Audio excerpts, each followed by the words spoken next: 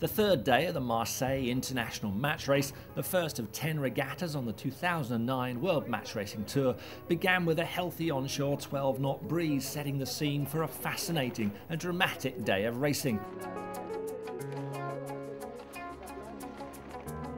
It began with Torvar Mirsky beating America's Cup winner Ed Baird, a wonderful mix of youthful enthusiasm outdoing the older hands for a change.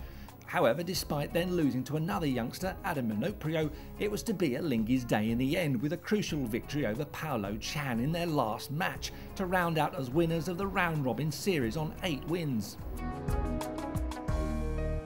Italy's Paolo Chan and Team Shosholoza could have taken the top spot, but lost all 4 of their matches in the stronger breeze to finish second. Damien Hill won all 6 of his matches today with an excellent performance, leaping up the scorecard to finish with 7 wins and also take the 3rd spot. But behind it was super close, with 5 teams all on 6 wins, Seb Cole taking 4th. Similarly, Ian Williams held on for 5th, while Adam Minoprio finished 6th. But Ed Baird was pleased with his win overall.